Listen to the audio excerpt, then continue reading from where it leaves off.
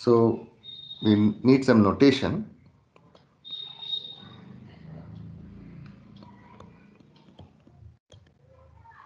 So lambda is an eigenvalue of A.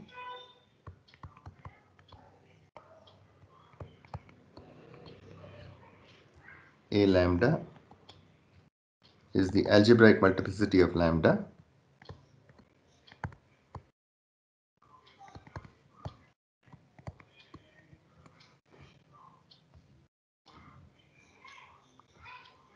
K is the size of the largest block.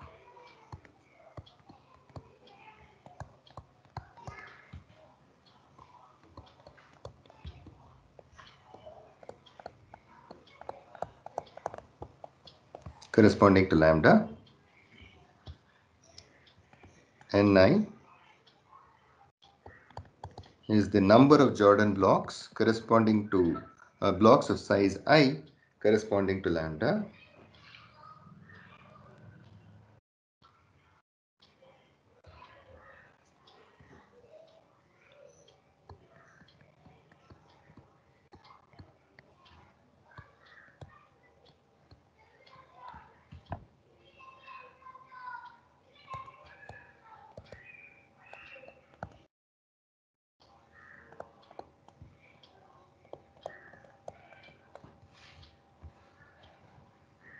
And Rj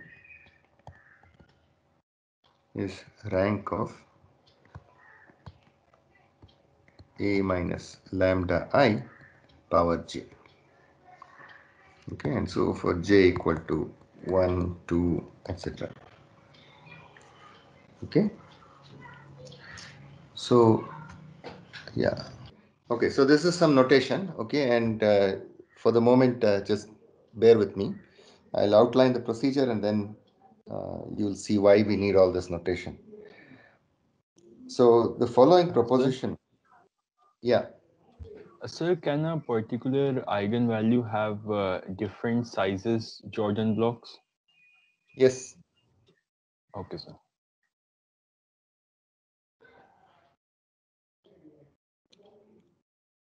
You could have multiple Jordan blocks associated with the same for the given eigenvalue, and it's not necessary that all the blocks associated with that eigenvalue should be of the same size. The easiest way to see things like this is to actually write out some Jordan matrices. It's already in Jordan form. You know that that is the Jordan form of that matrix. So it is already similar to a Jordan matrix.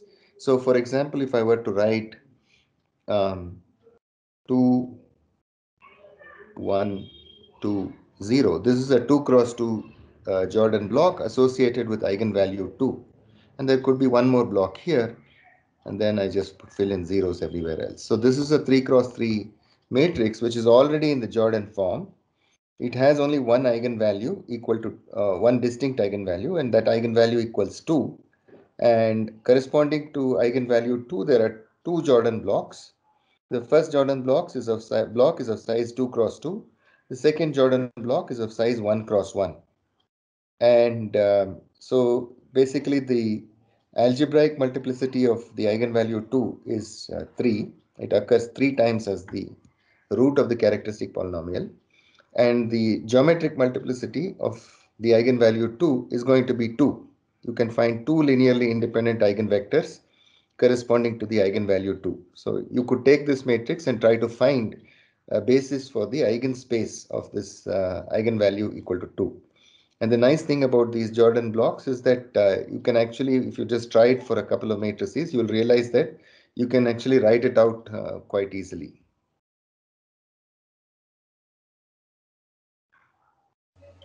Hello, sir. Yeah. Sir, previously you told that once we know the algebraic and geometric multiplicity, we can directly write the Jordan form. Yes. But if let's say the sizes are not necessarily same, so if the let's say algebraic multiplicity is 4, so geometric multiplicity is 2, No, so the thing is that there could be multiple blocks here. So Yeah, if the algebraic multiplicity one is one 4, can be there. hmm, In this case, one block can be 3 cross 3, and other can be 1 cross 1, or other or you case. could have two blocks which are both equal to of size 2 cross 2. Yes, sir. Yeah. So this procedure that I'm going to tell you will help you figure out exactly which case it is. So I agree with you that it's not sufficient to know the algebraic and geometric multiplicity of every eigenvalue. You also need to know the sizes of those blocks. Okay, and so that's actually where this Ni will enter into the picture.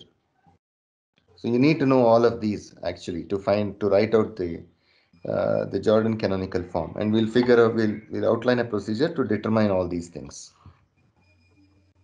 Okay, sir. So here's a proposition which will actually tell us how to determine the Jordan canonical form.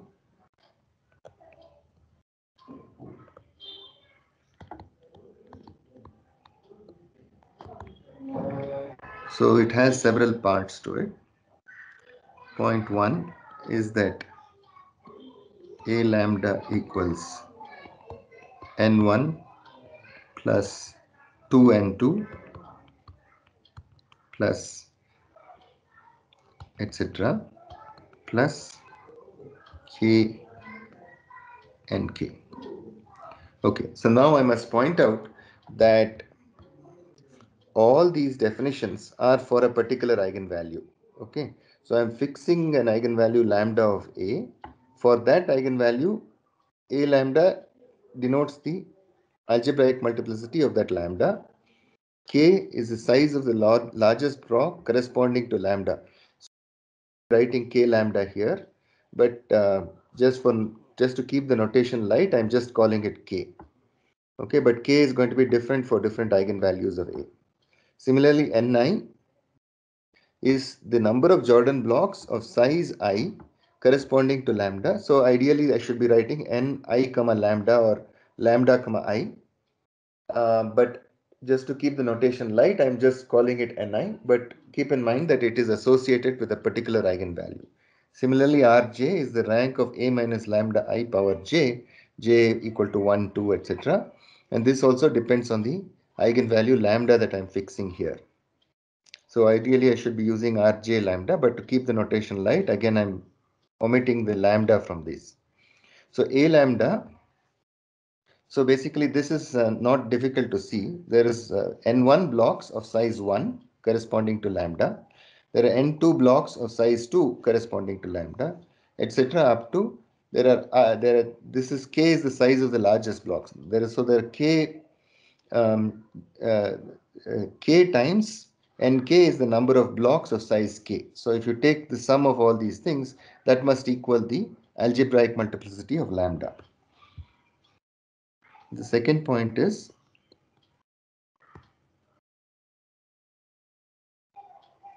Rj is equal to n minus a lambda for j greater than or equal to k, and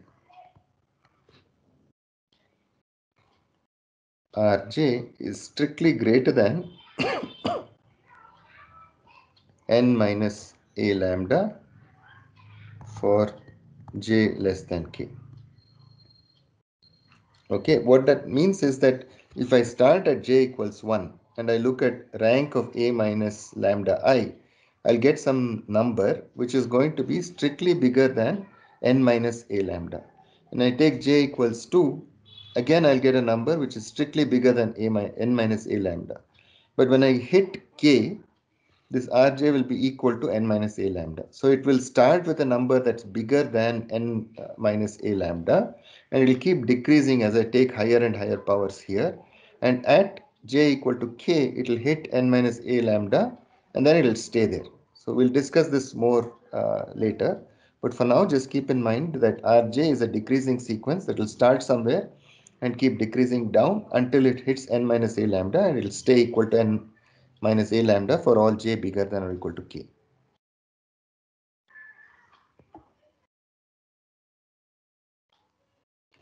So 3,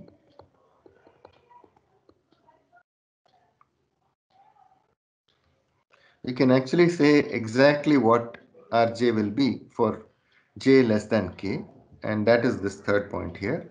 So Rk minus 1. So Rk equals n minus a lambda. Rk minus 1 will be equal to nk plus n minus a lambda. So nk is the size of the is the number of Jordan blocks of size k, and k is the size of the largest block corresponding to lambda. And so rk minus 1 will be equal to nk plus n minus a lambda. So it is strictly bigger than n minus a lambda. It's bigger than n minus a lambda by exactly this value nk.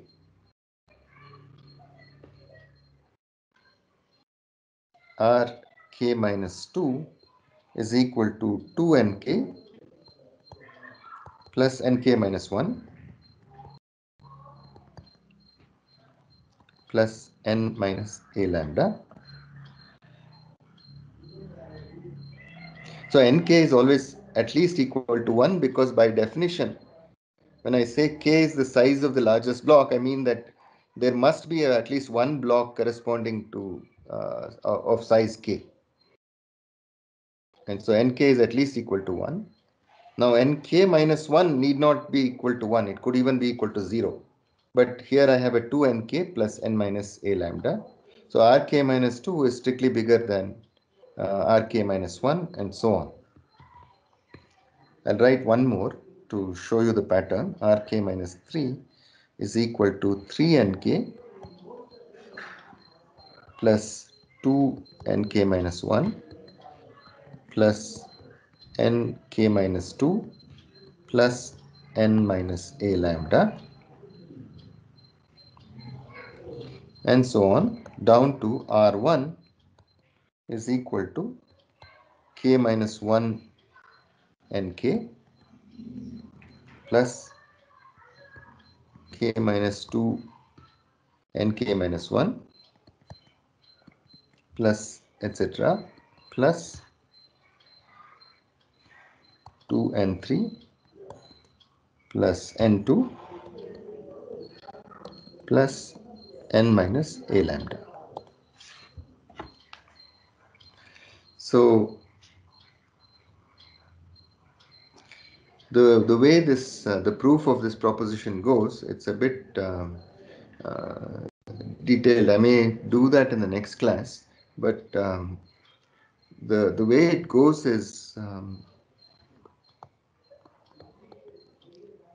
so the proof proceeds by looking at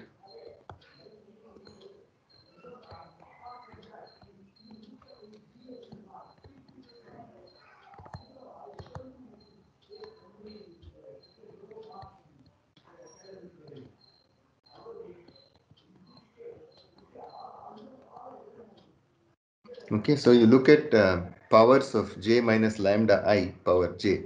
Now when I do j minus lambda I, j has uh, the all the eigenvalues of the matrix A along its diagonal. So when I do j minus lambda I, it will kill the diagonal components where this particular eigenvalue appears, and all others you will get some non-zero value along the diagonal. And wherever the you have killed the eigenvalue, those wherever the diagonal entry appears as 0, those are nilpotent Jordan blocks. And when I start taking higher and higher powers, those blocks will start becoming equal to 0. And so basically we exploit the fact that if A is similar to J, then that means A minus lambda I is similar to J minus lambda I. And so which in turn implies that if I raise this to the power j, A minus lambda I power j will be similar to j minus lambda I power j. And so their ranks are equal.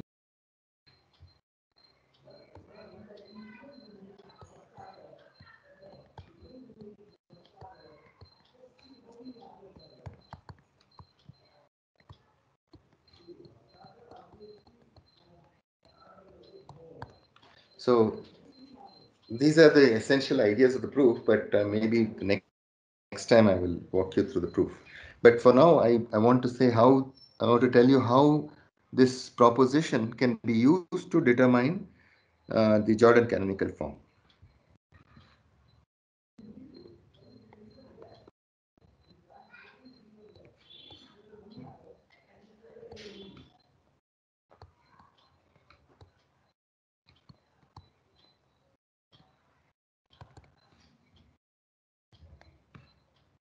So basically, given A,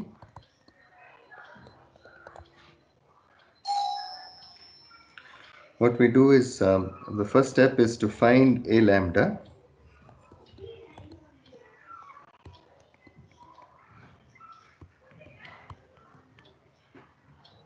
Okay, this is the algebraic multiplicity of every eigenvalue associated with the matrix A.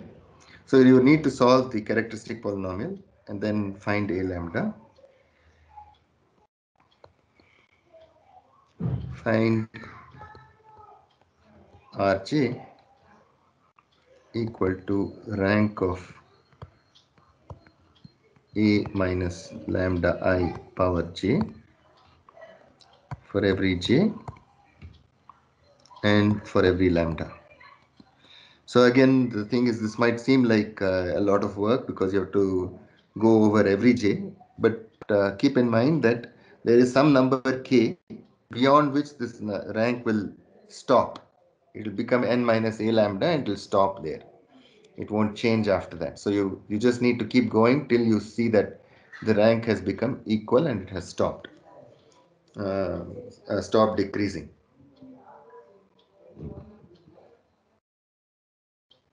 So once you do that, it allows you to find k, which is the least j such that Rj equals n minus a lambda. So that's the maximum j to which you need to raise this power. Once Rj equals n minus a lambda, any higher power that you raise here and find the rank will always be equal to n minus a lambda. This is also done for every lambda. Then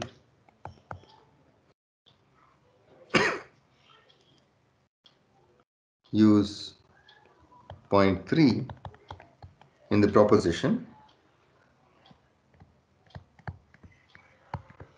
to find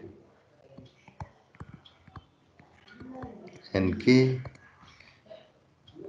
and k minus 1, etc. up to n2. So if I can scroll up here, so we know that Rk equals n minus a lambda. Rk minus 1 is what we just determined by finding the rank of a minus lambda I power k minus 1, and that equals nk plus a lambda. So we know Rk minus 1, we know n minus a lambda, we can find what nk is. And then once we know what nk is, we can substitute that in here. We know Rk minus 2, k, we know n minus a lambda, we can determine nk minus 1, and so on, all the way down to, from this equation, we can determine what n2 is.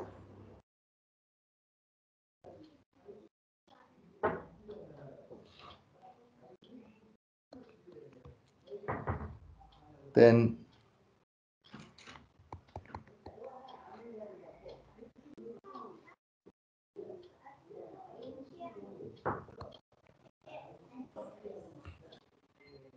so then you can go back to the point number 1, which says a lambda equals all this. I know what n2, n3 up to nk is, and I know what a lambda is, so I can find out what n1 is. So then I've determined the number of blocks of each of the sizes for every eigenvalue. So then the Jordan form is completely determined.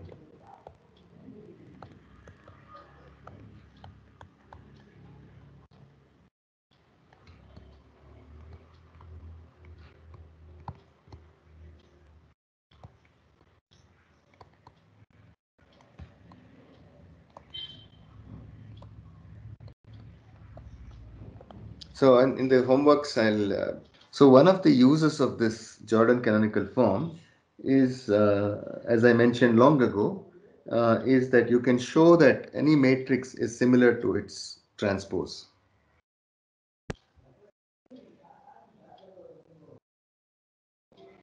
So I'll call it a result.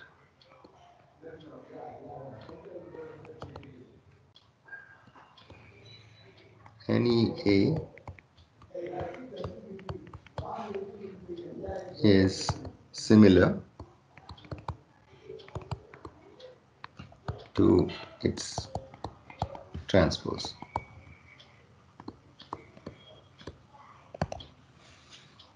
So how do we use this Jordan form theorem to show this? So first, we note that every Jordan block, Hello, sir. yeah, Uh, so, sir, for computing the Jordan canonical form, yes, first we have to calculate the eigenvalues using characteristic equation and check yes, what is the multiplicity. correct. Okay, then we can use the proposition to calculate the form. Then we can use, This proposition to find yeah, exactly. The first step in the proposition is to first to find the roots of the characteristic polynomial, and from that determine the algebraic multiplicity of every eigenvalue. Then corresponding to each eigenvalue, you have to find these RJs, you have to find K, you have to find NK all the way up to N2 and N1.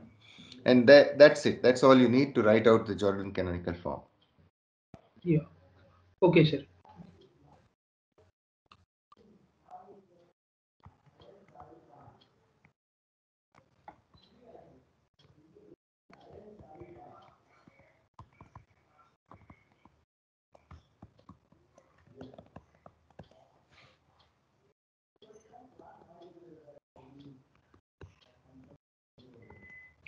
So to see this, basically if I take this matrix zeros with ones along the anti-diagonal and then zeros everywhere else.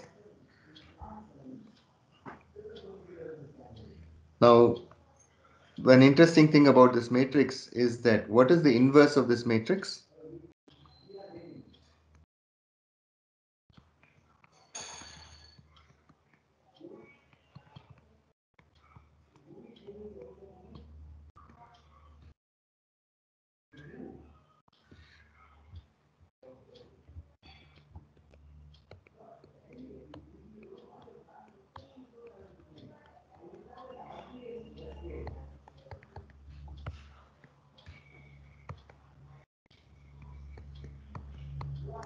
Okay, so this matrix is actually its own inverse.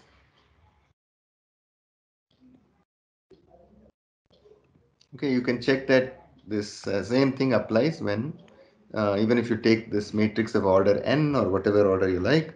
So this is actually a permutation matrix.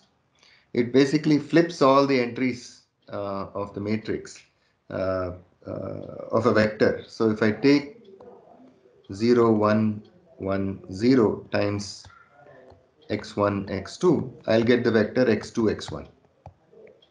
Or even better, to make it a little more clear, if I take the matrix 0, 0, 1, 0, 1, 0, 0, sorry, 1, 0, 0 times x1, x2, x3, what I get is the vector x3, x2, x1. Okay, um, it flips the entries considering some mirror point in between.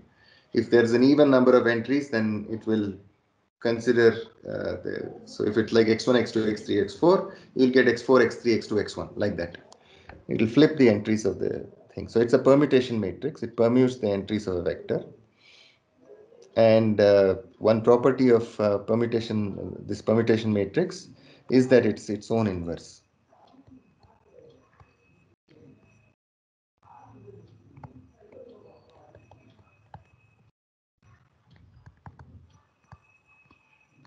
So if I multiply this by a matrix which has ones along the anti-diagonal, um, what I get is basically this transpose of this matrix.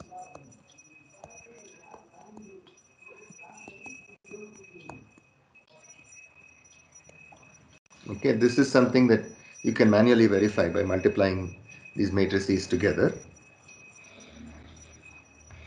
So there's if A equals S J S inverse is its Jordan canonical form, then basically we have because it's in this form, A is similar to J and J is similar to J transpose, and J transpose is similar to A transpose, which is equal to S transpose inverse times J transpose times S transpose. So this is just taking the transpose of this, and so J transpose is similar to A transpose. So that means that A is similar to A transpose.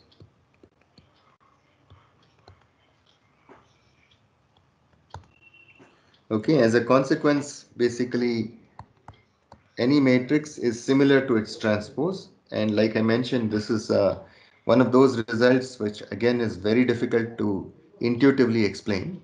Why you should be able to find an invertible matrix such that S inverse AS will give you A transpose, and this is possible for any matrix A.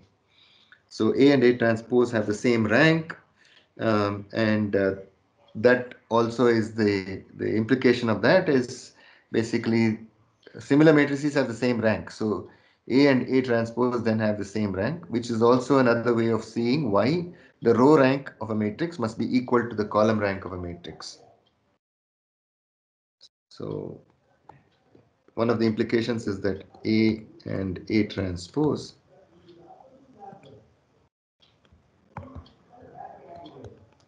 have the same rank.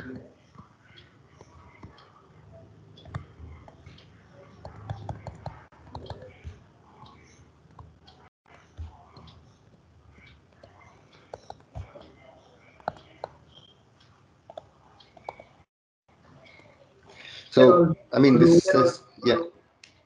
sir, also row rank equal to column rank was not also quite intuitive. So the non-intuitive things are linked together here, kind of. I couldn't hear you very well. Sir, for a matrix, row rank equal to column rank was not also quite intuitive in that sense, Yes, as you yes, mentioned. correct. So in this case, the non-intuitive things are linked together that way. Yeah, yeah. So at the time we didn't give a proof for why the row rank must be equal to the column rank.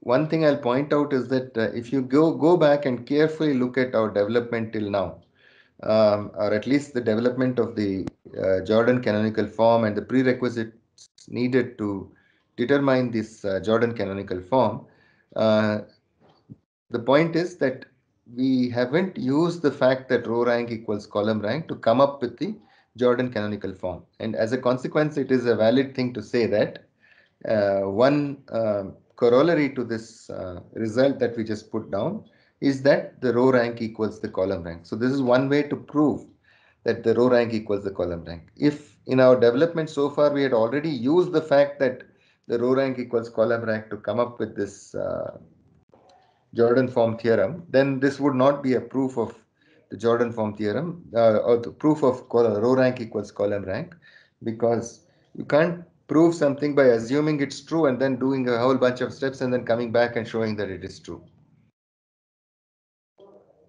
So this, but that is that is not the case here, and uh, basically rank, eigenvalues, these are all similarity invariant properties, and so A and A transpose have the same rank. Now, Sir, yeah, so how to check, like formally prove that A and A transpose will have same rank? This is, I mean, there are other ways to show it also, but this is one way, is to say that A and A transpose are similar, and because rank is a similarity invariant property, that is, any two similar matrices have the same eigenvalues and the same rank, and therefore, if A and A transpose, or since A and A transpose are similar, they must have the same rank. No, sir, I'm sorry, sir. I meant to say how to show that two similar matrices have same rank. So two similar matrices, I mean, these are things we've already discussed. You should just go back and look at your notes. But similar matrices have the same eigenvalues. And the number of non-zero eigenvalues is the rank of the matrix. And so if they have the same eigenvalues, they must have the same set of zero eigenvalues and the same set of non-zero eigenvalues. So two similar matrices have the same rank.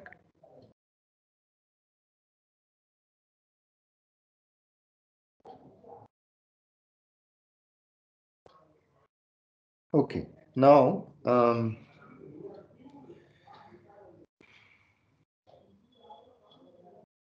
so there is one other result I want to say, which requires another definition. I'll maybe state the result, and then the next time we will show it. So the point is like this. So if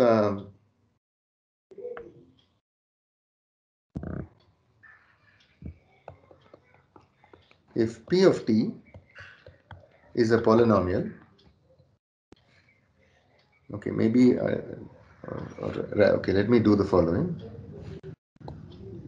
just to keep it a little more organized. So I'll go up here and I'll call this result 1. Now here's the result 2. These are some uses of the Jordan canonical form.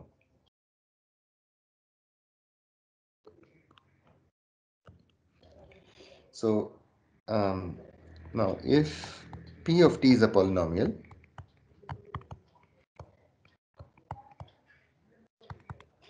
then P of A commutes with A.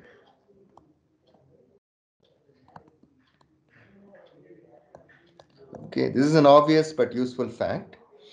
Um, what about the other way?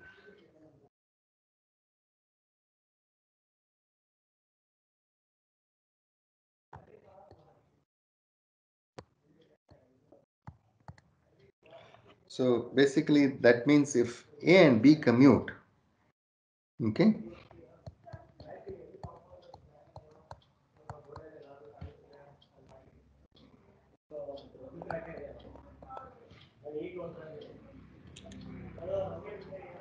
can we write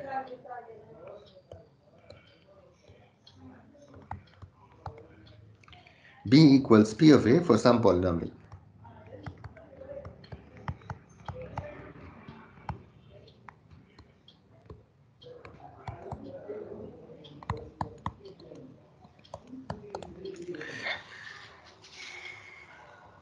So that is, we've seen that P of A commutes with A. Okay, so for any polynomial, it's true. And so can I write a matrix that commutes with A as a polynomial of A? Right, that's the question. That's the converse of this statement here. So the answer is that this is not always true. Okay, not in general.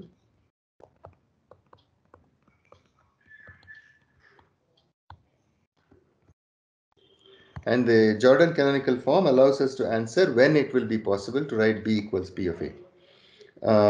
So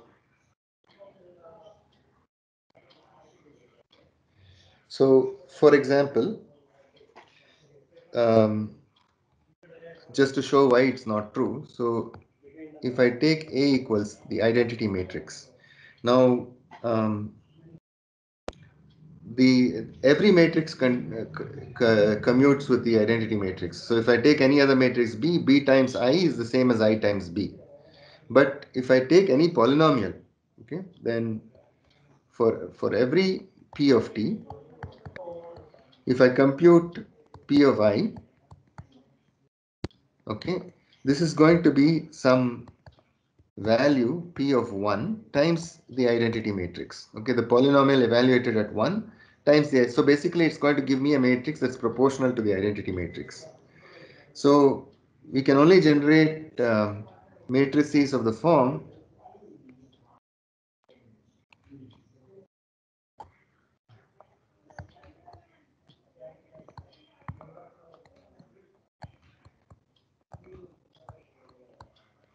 alpha times the identity matrix by using polynomials.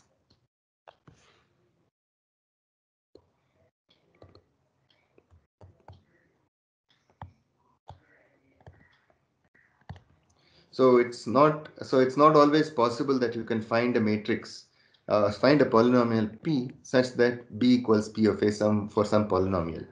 Okay, so that is clear. But now the question is when will it be possible to find a polynomial such that a matrix that commutes with a can be written as p of a. So we are out of time for today, and we'll need to introduce one other definition of what is known as a non-derogatory matrix. And a matrix is non-derogatory if every eigenvalue has a geometric multiplicity equal to 1, meaning that each distinct eigenvalue has only one Jordan block involving it. And under that condition, we will see what the result about finding a polynomial P such that B can be a matrix B that commutes with A can be written as a polynomial of A in the next class. So that's it for today, and we'll continue on Monday.